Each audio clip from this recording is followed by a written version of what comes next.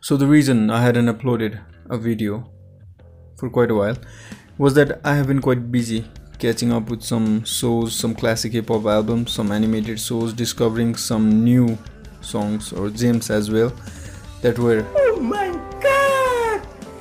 Wow! Anyways, today we'll discuss some underrated shows that you seriously need to check it out. What We Do in Shadows. A documentary crew follows three vampires, Nandor the Relentless, Laszlo and Nadia, as well as an emotional vampire, Colin Robinson, as they struggle to keep up with current times and their role and responsibility as a vampire, as they reside in an apartment in New York. Along with their sweet and gullible familiar Guillermo, whose lifelong but an unachievable dream is to become a vampire. With each episode spent dealing with problems including centuries-old nemesis, modern technology, noisy neighbor, world face-off, and extremely unlucky hat made from the witch's rectum. And last but not least, plethora of awesome cameos from the likes of Tilda Swinton to Wesley Snipes. Yes, Wesley freaking Snipes. Like most of the FX shows, it is a hidden gem worth exploring. Man-Seeking Woman. Based on the book Last Girlfriend on Earth, which is quite hilarious by the way, Man-Seeking Woman mainly focuses on Josh Greenberg, who after the breakup with his longtime girlfriend Maggie, goes on an epic adventure of searching for the next love of his life. With help from his douchebag but always supporting best friend Mike, mature and successful sister who later on sleeps with Santa by the way, and that too adultery, and extremely caring to borderline stalker parents. Man-Seeking Woman is a show full of gag humor with daily and normal emotions faced by a person heightened to surreal level with likes of tentacle Japanese penis monster, drug addict Cupid with new mixtape dropped just now, President personally calling to congratulate for getting a girl's number, nymphomaniac blind aliens crossing time and space to bang Josh, and lots more. I would highly recommend this show. It's a very fun treat. People of Earth. People of Earth, as the name suggests, is about people of Earth. Such a bad joke.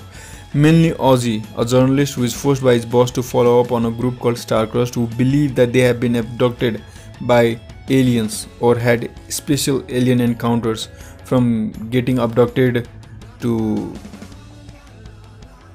getting probed to banging to light conversation, I guess. But as Ozzy delves deeper into the matter, he begins to unravel some hidden memories of his own about his own alien encounter with the conspiracy, including a worldwide takeover by aliens with the help of a very highly sarcastic grey alien, elf-like beautiful but dumb as wood white alien, yeah I know,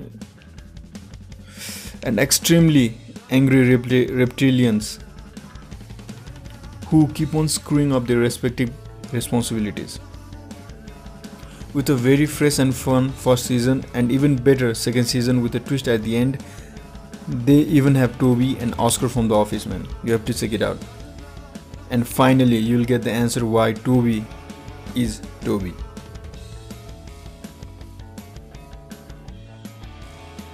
Mig Mafia.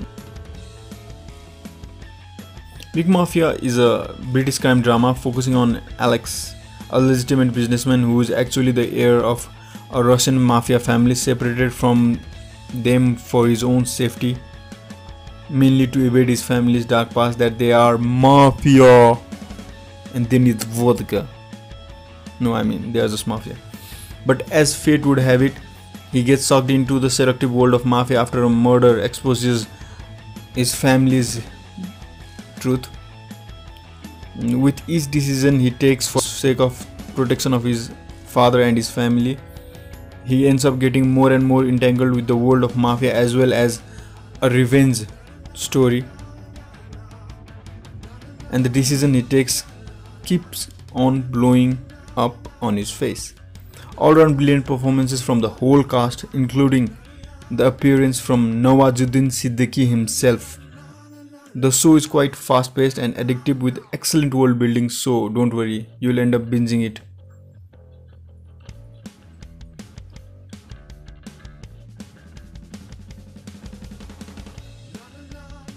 Mindhunter. The story of Mindhunter revolves around FBI agents Holden Ford, wide-eyed, eager, and a serial killer enthusiast. I mean, who isn't, right?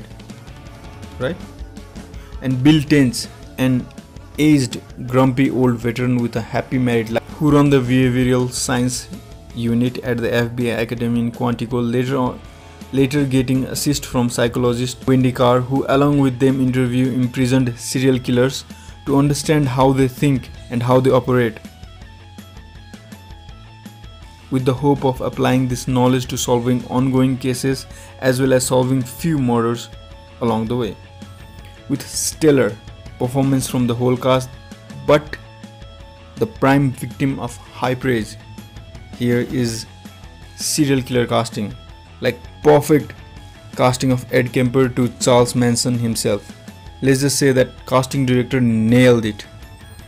With perfect pacing, very compelling premise, each episode leaves you craving for the next one, and the next thing you know, you end up binging the whole freaking show.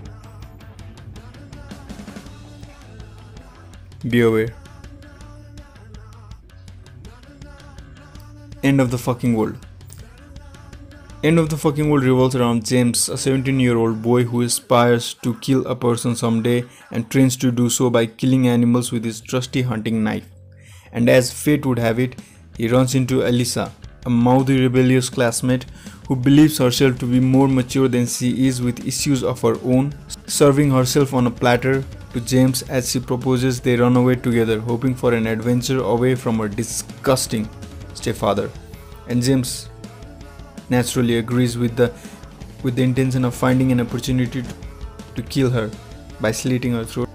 And on their journey they run into pedophiles, serial killers, psychopath, murder, and a healthy dose of self-realization.